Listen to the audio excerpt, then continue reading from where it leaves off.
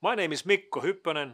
I am the Principal Research Advisor for F Secure, and I've worked with information security all my life. And F Secure has been working with communication service providers and operators for more than 20 years. We provide security as a service solutions to communication service providers so they can secure the end users and the consumers' computers with our services.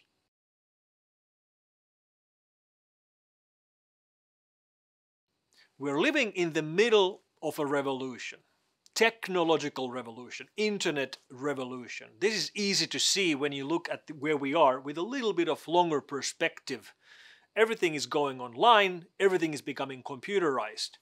And this revolution is only in the beginning. And this revolution brings us great benefits, but also great new risks. The fact is we are more reliant on technology than ever before. Crime used to be local, today crime is global. The same effect can also be seen in crises, conflicts and wars. And the fact is that today nations as well as the infrastructure providers such as operators do have to worry about foreign nation states and their attacks into our networks. Most of the attacks we see coming from nation states are about espionage, but some of them are about sabotage as well. And sabotage during wartime means war. It means cyber war.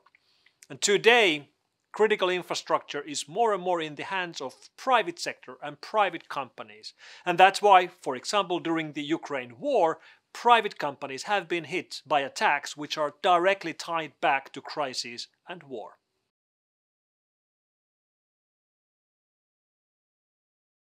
I'm not a big fan of regulation. In fact, I think that technology regulation quite often fails.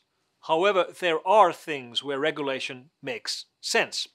Now, I'm actually quite split about this myself, since I am a security and a privacy expert, and I do believe that technology providers should carry the responsibility of bugs in their code or vulnerabilities in their systems. However, at the very same time, I know that all technology companies, all software companies, including us, we deny any responsibility of bugs in our code. That's what it says in our end user license agreements. So it's a pretty paranoid situation. But when you look at, for example, the regulations that affect your household items, they're already regulated that if your, washing machine catches fire and your house burns down, the vendor is responsible for the damage.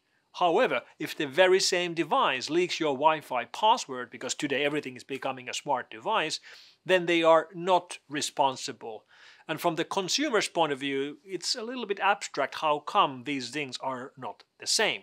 So there will be more regulation. Regulation for device manufacturers, but also, I think, regulation for communication service providers and for operators.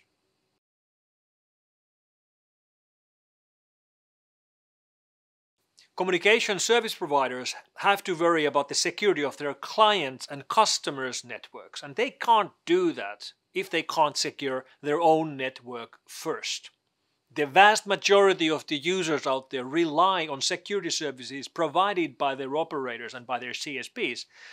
And for CSPs to be able to provide security, they have to have visibility into their own network. You see, today we cannot guarantee that all attackers would stay out of all networks at all times. We have to accept that some attackers will be able to breach security and gain access to the systems they're looking for. And this means we have to change our mindset from the old mindset where we try to keep all the attackers out at all times into a mindset where we accept that some attackers will gain access to their targets. And this means that we have to focus on being able to detect the breaches so we can react to the breaches immediately as they happen. And this is a hard lesson to learn. It's a hard lesson to learn because we've been years and years building defenses and building firewalls and gateways and filters to keep the bad attackers out, and to accept that that work will not be able to do what it was built to do, and to accept that we have to build visibility so we can detect breaches as they happen is a hard lesson for all of us to learn.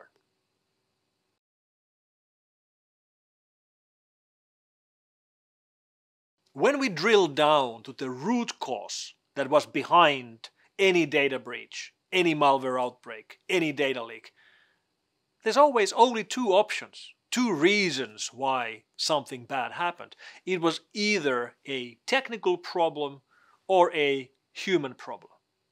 Technical problems such as unpatched systems or vulnerabilities or bugs in the code, or human problems like users using the same password everywhere, or users falling for phishing scams, or clicking on the wrong links, or opening the wrong attachments. And technical problems might be hard to fix, slow to fix, expensive to fix, but at least we know that they can be fixed, because in the end it's always just a programming error. You find the vulnerability, you find the bug in the code, you create a patch, you create an update, and you update all the systems. Doable.